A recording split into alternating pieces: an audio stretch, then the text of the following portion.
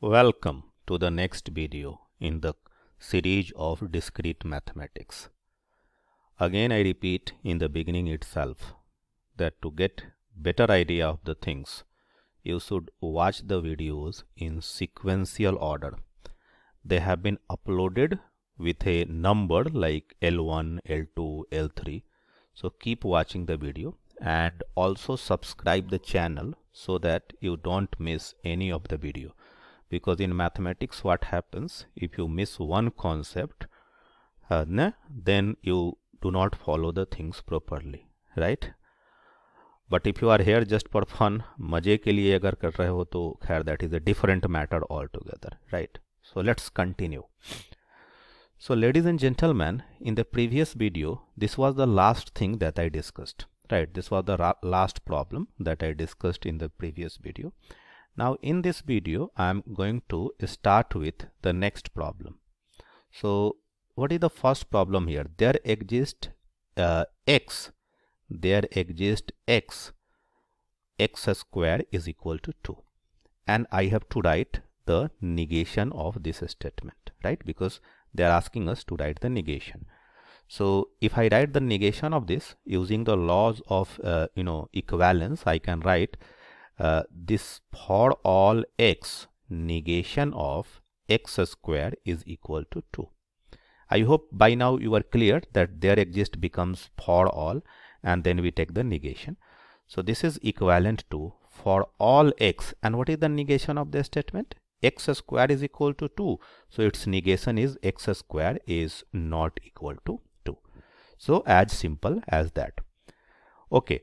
So now the next question that we are going to talk about is this, that we have to express every student in this class has studied calculus. So to express this in English language, first of all I have to define the domain, because specifying the domain in the beginning is very important. So suppose I take the domain is the students of this class, students of this class, right? So in this case I am going to define the propositional function cx, that x has studied calculus. So what will be the translation of this using predicate and quantifier? Every student means for all x where x belongs to this class, cx is true. So for all x, cx is the translation of this using predicate and quantifier. But ladies and gentlemen, one thing that I want to highlight here, that if I change the domain, then there will be a small change in the way we represent our expression. So suppose I take the domain as the set of all people, everyone on this planet Earth, all people, right? If I change the domain like this. So in this case we have to define two proposition functions. So I am defining Sx, that x is a student, x is a student of this class, x is a student of this class, and then we are going to define cx, that x has studied calculus. So in that case what will be the right translation?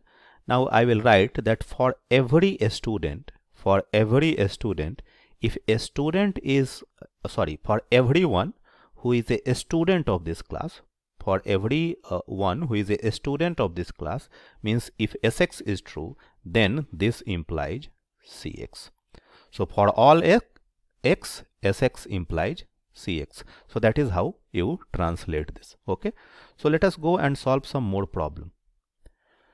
Now if you look at this question, that let Px be the statement x spends more than 5 hours every weekday in class, where the domain x consists of all students.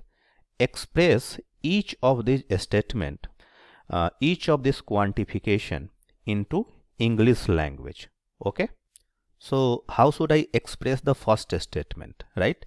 There exists xpx, and this kind of problems you should be clear about when English language is given, translating it using quantifiers. When the statement are given in terms of quantifier, you should be able to translate that into English language. So there exists px. So what will be the answer for this? That means there is a student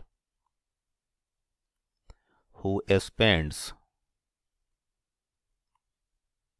more than 5 hours every weekday in the class, right?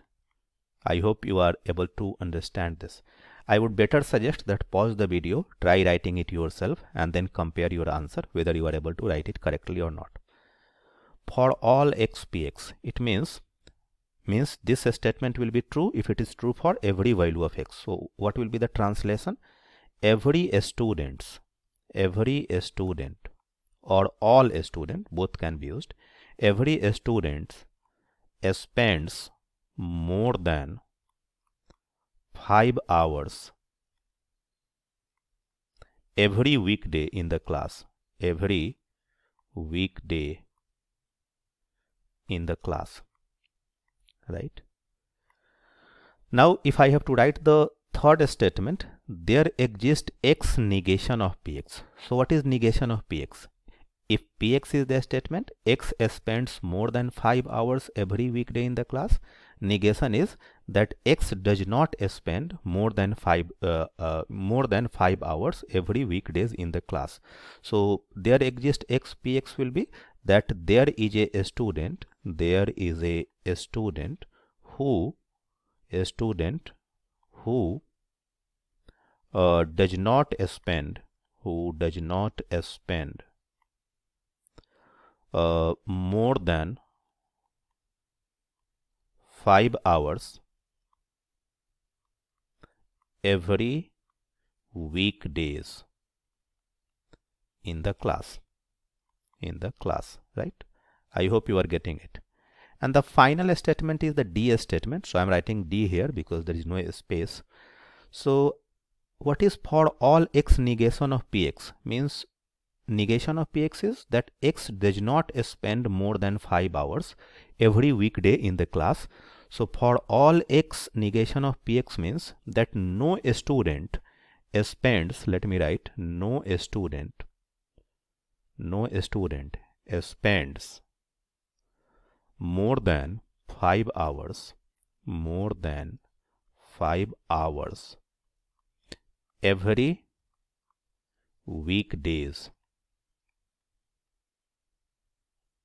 in the class, right? Please pause the video, watch it again in case if you have followed, fine. If you have not, rewatch.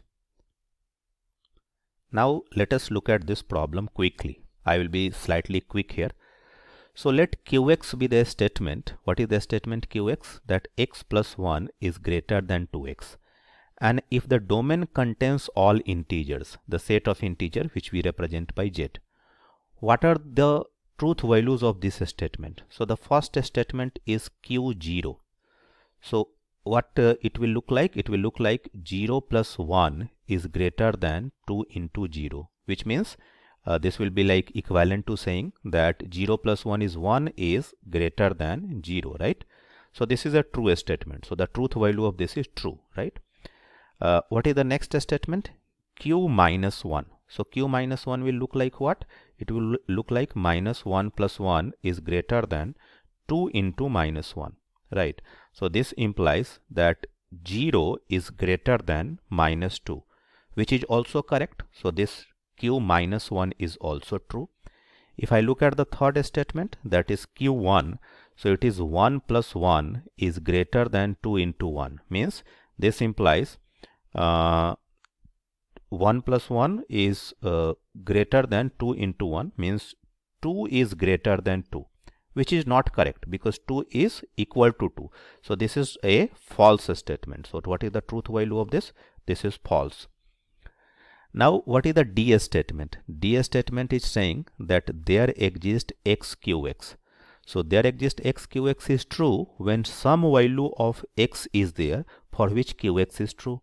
And we already have seen in the first example that q0, for q0 this statement is true, so this statement is also true, because for there exists x qx to be true, if we can find just one value of x for which qx is true, so this will become true. And in the first example, means in A example, we already have seen that for x is equal to 0, this is true, so the truth value of this statement is also true.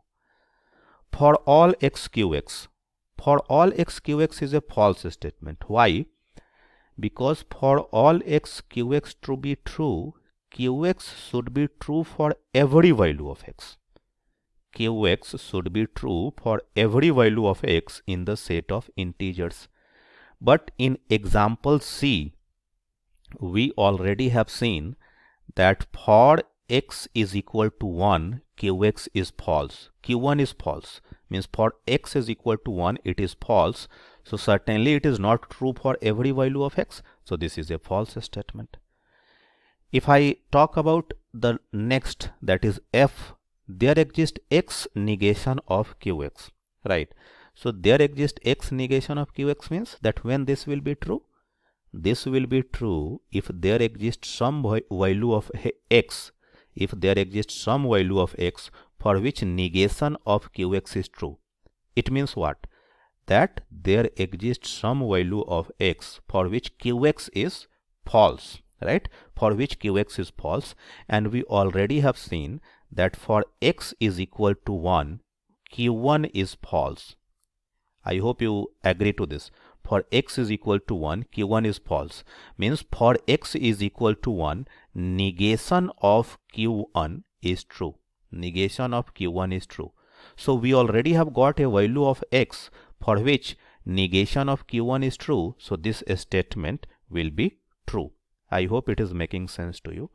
And for all x negation of qx, so for all x negation of qx is a false statement. Why it is a false statement? This is false. Why?